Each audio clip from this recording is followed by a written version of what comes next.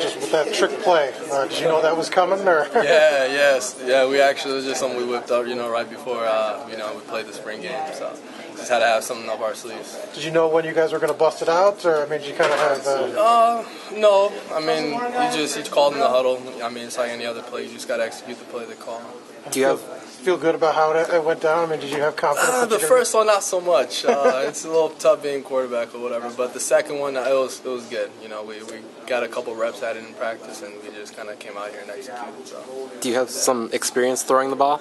No, not really. No, not really. Not really at all. I probably haven't thrown the ball since high school. So how did you get called on to do that? They'll say whoever can throw the ball, and I'll do whatever it takes to win. So. And what was your sort of overall impression of the offense today and what they were able to do and where you guys struggled? I think we came out and we definitely had a lot of setbacks today, but we're building.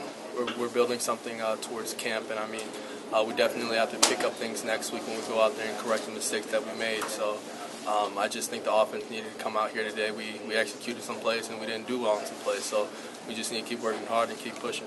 There were quite a few turnovers there from the offense. What kind of needs to happen to prevent those? Oh, man. Ball security is number one thing, man. So just being detailed, finishing on everything in practice, and just something that has to be harped on and preached on in practice because you can't turn the ball over.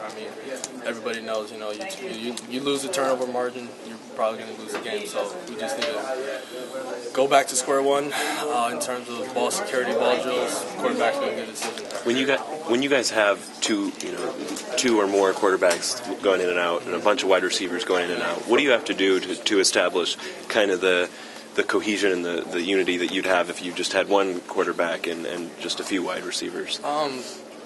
So if you had one quarterback, you would obviously spend a lot of time with that quarterback. So in theory, you have to spend a lot of time with every single quarterback. So that's what we do.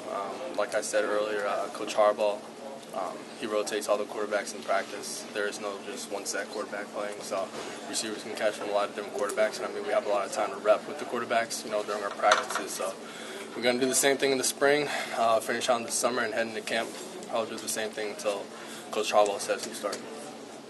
Amara said he has a better arm than you, but... That's not true.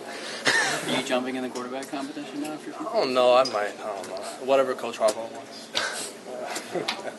What's been your impression of Jabril Peppers and his sort of adjustment to the safety position? Jabril's doing a great job, man. The kid he's just so energetic, passion for the game is unbelievable.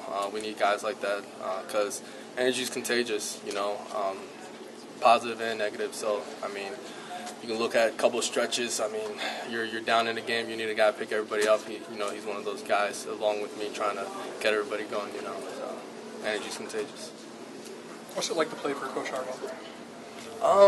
So this was just a spring game. We haven't really played an opponent yet, but he's a competitor, and he loves to win. And those are just known facts just by his history. So, but when we get into the season, get into camp, we'll be able to better answer that question. How have Jim and his staff energized this program so far?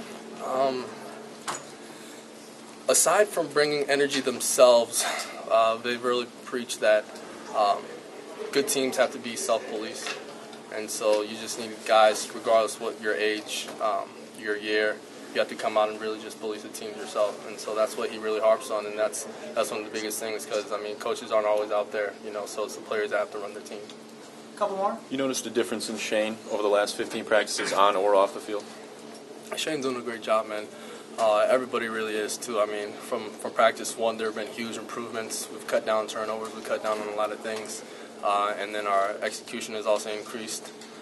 So we just got a chance out here today. Just come have fun, play against each other, so good deal.